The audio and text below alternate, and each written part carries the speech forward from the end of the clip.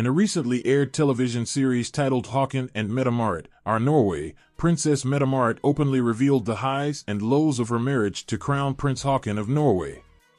Despite being married for over 2 decades, their journey has been marked by challenges from the very beginning, as the princess candidly admits.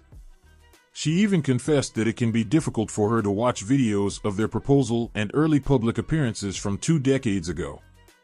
As their 23rd wedding anniversary approaches, the series captures the couple's reflections, offering intimate insights into their relationship. They openly discuss the trials they have faced and emphasize that their marriage has had its share of difficulties. In 2023, as they celebrated their 50th birthdays, Haakon and Mette-Marit embarked on a journey through Norway, visiting significant locations and sharing their experiences. The series documents their 5 trips, showcasing the natural beauty of Norway as well as the personal reflections of the royal couple.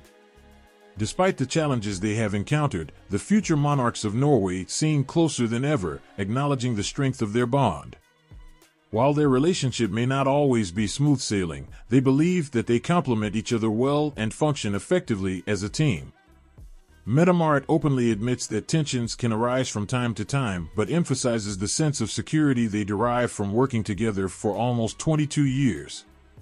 The couple's love story began discreetly, and their relationship was kept private, especially due to Mette-Marit's status as a single mother.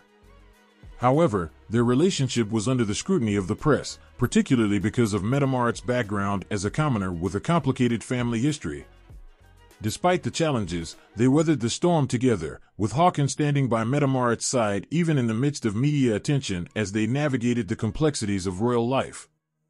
They have also overcome health challenges, with Mette-Marit, in particular, battling lung fibrosis since 2018. Despite these setbacks, they remain committed to their duties and responsibilities. With speculations arising about King Harald's health triggering discussions of abdication, there is a possibility that Haakon and Mette-Marit could ascend the throne. However, the current king remains devoted to his obligations and signals an unwillingness to step down at any time.